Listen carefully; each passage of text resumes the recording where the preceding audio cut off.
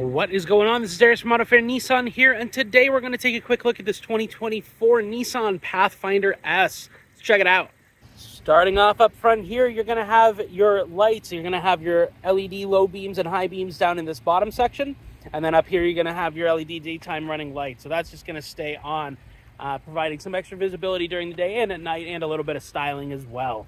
Come around the side, you're going to start off even on the S model with aluminum alloy wheels. So no steels with hubcaps for this car. You're going to get 18-inch gray aluminum wheels right from the get-go. Get some all-season tires on there.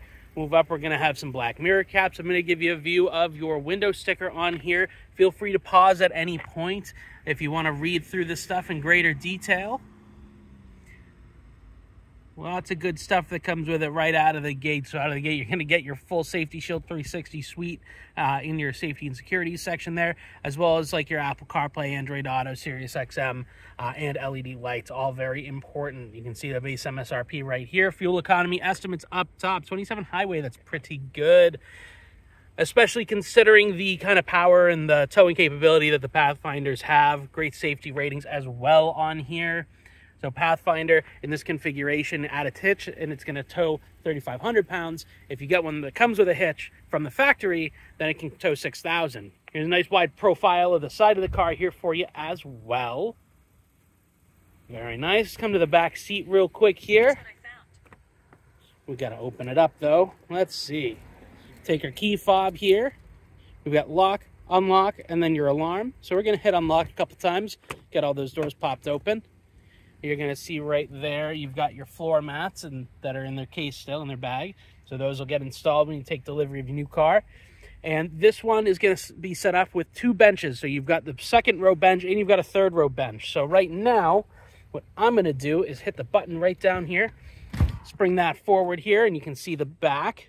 So these seats are all the way back and those seats are down, so you can see the kind of versatile cargo configuration that you can do with these. So 3 seats in the back, 3 seats in the middle for 6, and then 2 more up front for 8.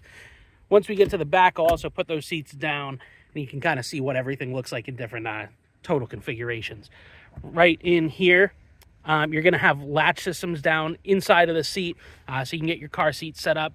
Also, these seats are going to be on sliding tracks, so you've got a lap bar underneath, so you can actually move these seats forward and backwards depending on what your needs are, and really kind of get this customized depending on what your specific seating and people moving configuration is going to look like. Let's go to the trunk. Back here at the trunk, you're going to see your Pathfinder written in there with the kind of pronounced emblems. Down low, you're going to have all your parking sensors on your bumper there. Same thing on the other side. 4-wheel drive badge, because this is 4-wheel drive. And then we'll pop this open. It's just a manual lift, which is going to be hydraulically assisted. So that's nice and easy. Just give it a little pull. It's going to do the rest on its own. You get some lighting up in here for if you're loading or unloading at night.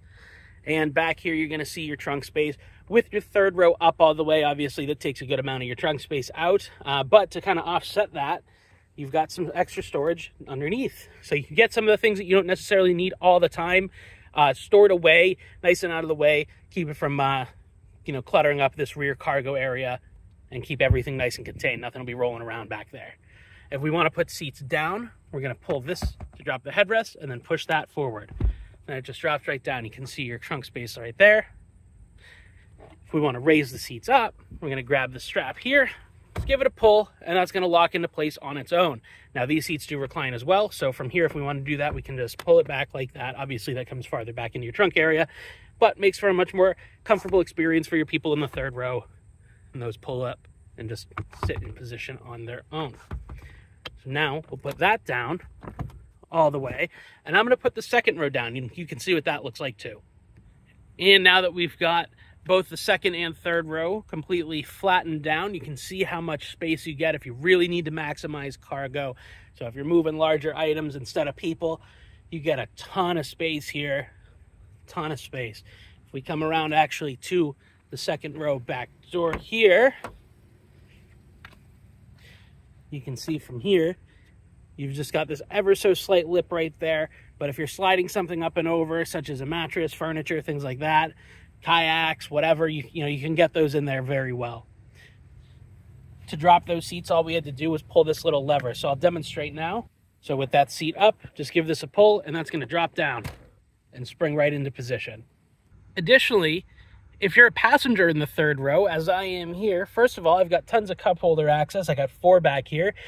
But if I need to get out, I can do that by pressing that button, and this will spring forward on its own.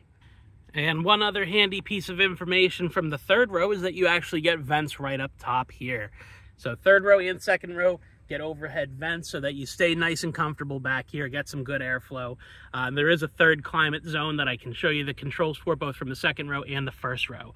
You've also got some lights back here as well. So those will come on. They're nice, soft, warm color back here, so they're not too taxing on you at night if you're looking at them. So all in all, very accommodating third row space back here. Now from the second row here, if we look up, we're going to see those vents are right nice and close to us. We got our nice lights built right in there. And look up in the center of the console area, you're going to have a Type C and a Type A plug-in, as well as a little extra storage tray. This side also gets the little backseat door pocket, and over here on the door, you're going to see you get some extra 2 cup holders there and an additional drink holder down below. Same thing on the other side as well. Very roomy in the second row, very comfortable. You can really kind of get this reclined back here as well for some extra kind of support, especially on longer drives. And last but certainly not least, we're going to have the driver's perspective up here in the first row.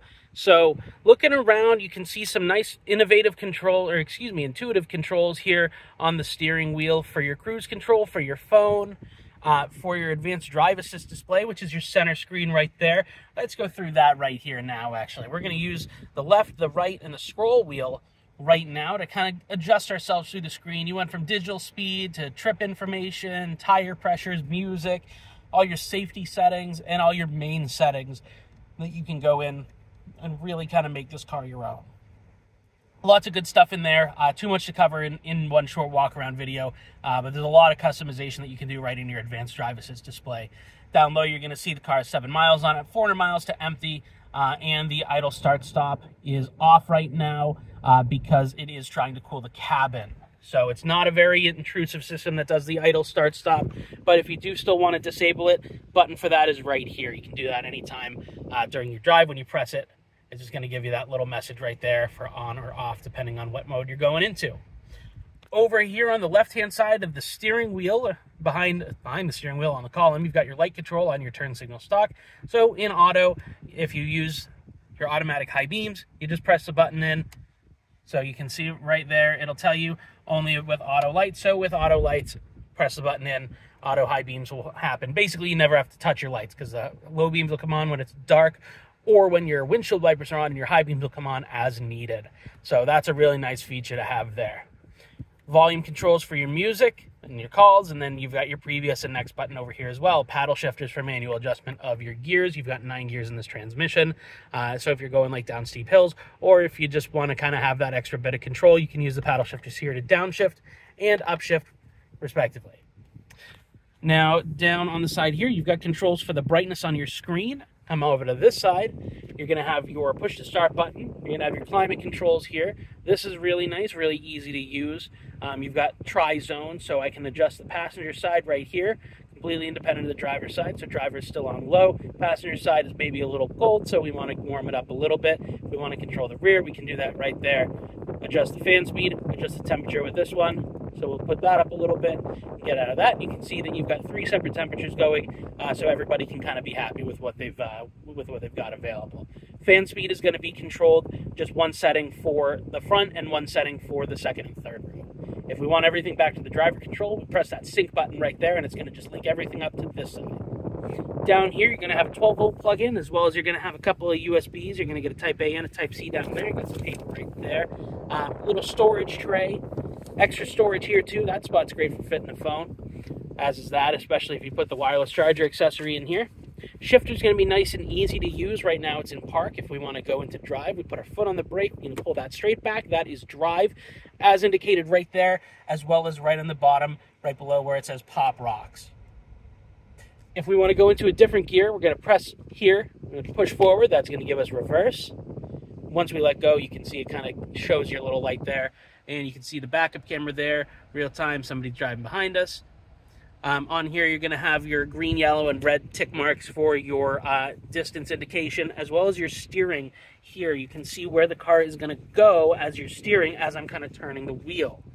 So that's really handy for getting yourself positioned into a spot. Now we want to go back to park. That's going to be nice and easy. Just press the button on top. Yeah, see, that switch right back into there. You've also got a special mode for if you're going through the car wash called neutral hold. Basically, you put it in park and then you put it in neutral twice. So neutral, by the way, is push your foot on the brake, press and hold that forward without pressing the button. If you're in reverse and you want to go to neutral, you just got to be a little bit more careful with it by pulling back. Just one click. You'll feel 1, 2 clicks.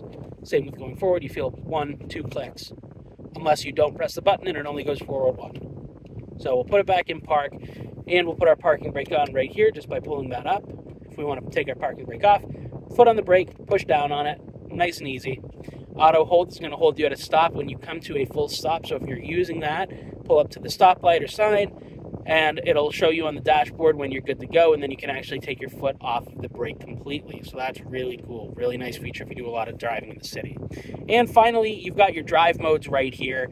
So if we look on the main screen here, your advanced drive assist display, it'll show you what mode you're in as you're turning the wheel. So you've got sand, mud, rut, snow, auto, eco, sport, and tow mode at the very bottom, all with their own characteristics for both the engine, transmission, and as well as the four-wheel drive.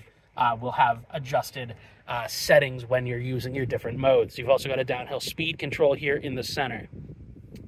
Got some extra storage space in here, nice and easy. It's nice and soft leather wrap, so really comfortable to lean on.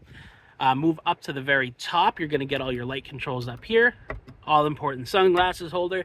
And lastly, for this video, your main screen here with your Apple CarPlay and Android Auto integration, Sirius XM integration, Bluetooth integration. So, I mean, this kind of just does everything.